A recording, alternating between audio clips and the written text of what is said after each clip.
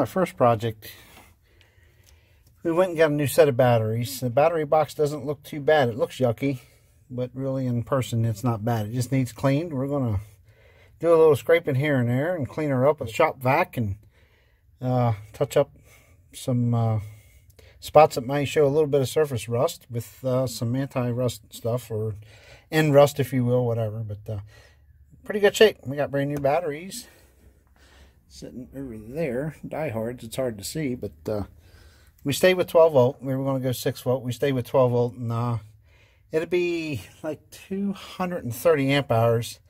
And what was in here was a pair of 12 volts. That was less than that. And we never had any issues. And I really abused the batteries. I never really kept them charged properly. But we'll be okay with these new diehards. They're big. They're a bigger battery. So, but well, we'll get to cleaning here. So we did some scraping and wire brushed some stuff, and we'll get it vacuumed out. I got some rust neutralizer and some good oil base paint coming tomorrow, and we'll get this stuff neutralized and painted up, and get the battery set in here once it all cures up real good, and we don't have to worry about that for a while. As heavy as these batteries are, they want to go in there and they're going to stay in there until it's time to change them, so better to fix it right now. So anyway, we finally got around to getting this battery box primed with rust neutralizer. Again, it wasn't bad, it was just surface stuff, but this is what we used. It's the first time I've used Loctite Extend Rust Neutralizer. Pretty good stuff. Goes on like a light gray and will turn black as it dries. And the neutralized rust also goes from like a purple to a black as it dries. So yeah, it's brushed on. You can tell, you can see the brush strokes, but believe it or not, when it's dry, you don't see them.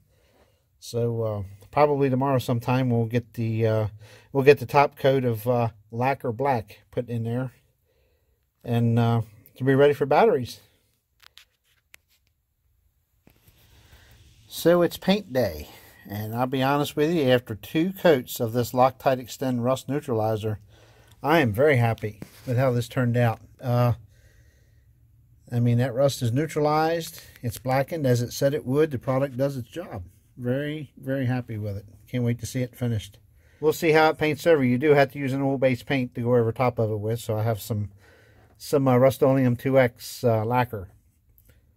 Gloss black will be spraying in there shortly. I'm going to go ahead and warm that metal up just a little bit. It's 50 degrees out, but in this building it's a little chilly, so I'm going to put a heat lamp in there a little bit and let it warm up some, and give it a quick vacuum out and put a coat of paint on it, see what it looks like, and probably put a second coat on there and let it cure overnight. And if I have time tomorrow, I guess I'll be putting batteries in, and that's one more thing off my list.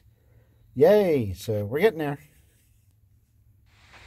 And we come out today to put the batteries in, and voila, looks good.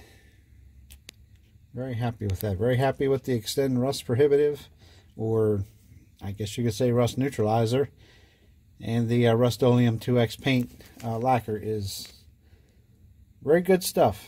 So we're gonna clean them cables up a little bit, make them black and red again, and get the batteries in here. Alright, we got these batteries set down in here, and I'll be honest with you, they're Group 29s. That's about as big a battery as you're going to get in this compartment of these Winnebagos.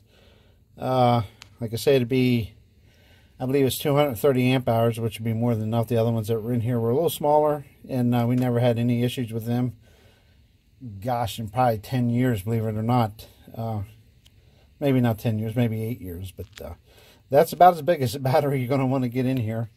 And they should be more than enough for us. And other thing I am going to do, once everything's wired, is I'll obviously the negative that feeds the coach will be here. And I'm probably going to put a cutoff switch there. It does have one up in the dash, and it does work.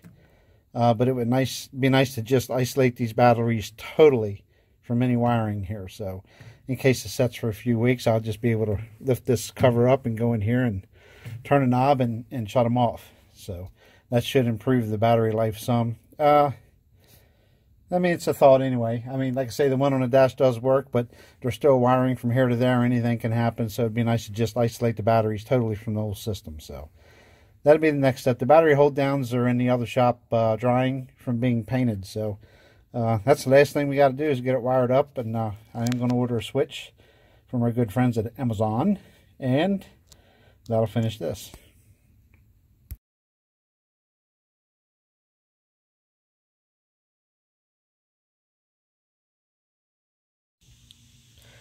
So we did finally get the batteries all buttoned down with the hold down, freshly redone hold downs and stuff like that. But wired, everything works great. I did put a individual negative cutoff, as you can see with the light. Just a quarter turn, and wherever that light is, and you have no energy. Turn it back, it's good. So that works good. That isolates the batteries totally when it's in storage. Just another step. We're getting there.